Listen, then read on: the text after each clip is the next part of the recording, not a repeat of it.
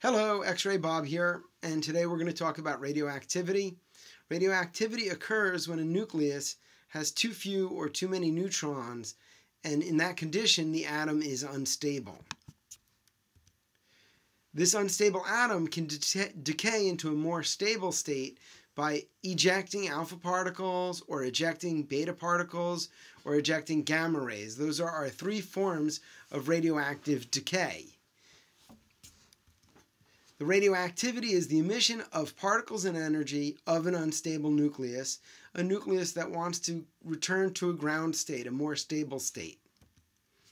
Here we have a picture showing the nucleus of an atom consisting of protons and neutrons.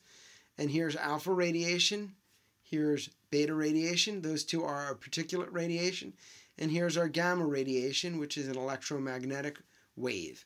Those are the three types of radioactive decay. We'll go into more detail on each. Our beta emission occurs from a moderately unstable nucleus, and what happens is a neutron decays into a proton and an electron. Since the electron is much lighter than the proton, it's ejected from the atom at a very high speed, while the proton remains behind in the nucleus. And that extra proton in the nucleus means we've increased the atomic number, but we haven't changed the atomic mass. So we see that iodine has gone to xenon because we've got one more proton, a higher atomic number, but the atomic mass remains the same because a proton and a neutron weigh about the same. And here we see our little beta particle, which is really identical to an electron, except it formed by a decaying nucleus. Our next form of particulate radiation is the alpha emission, and this has to occur from a more unstable nucleus, a larger nucleus, and this is when a large chunk of the nucleus breaks off. So in this case, an extremely unstable nucleus emits an alpha particle, and that alpha particle consists of two protons and two neutrons. And as we see, radon transforms, and we've gone from an atomic number of 88 to an atomic number of 86, because we've lost two protons, and we've also gone from an atomic mass of 226 down to 222 because we've lost 4 nucleons, 2 neutrons and 2 protons.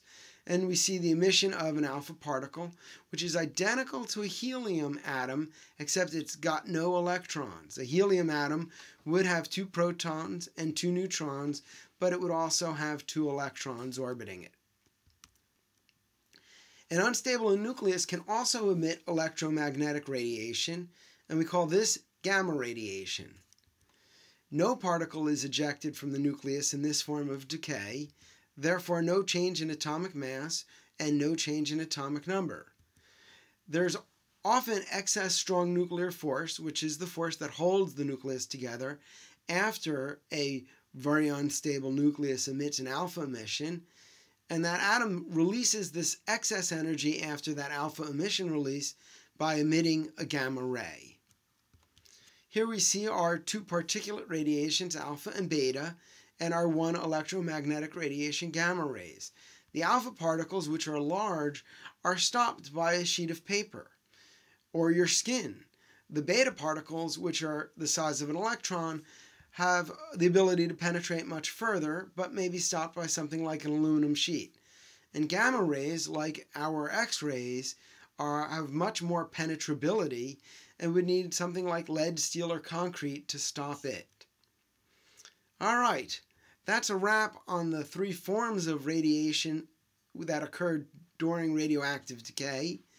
And I'll follow this up with some math problems showing us how we can calculate half-lives, or how we can calculate the radiation that remains after a period of decay has occurred. All right, so this is XRayBob out.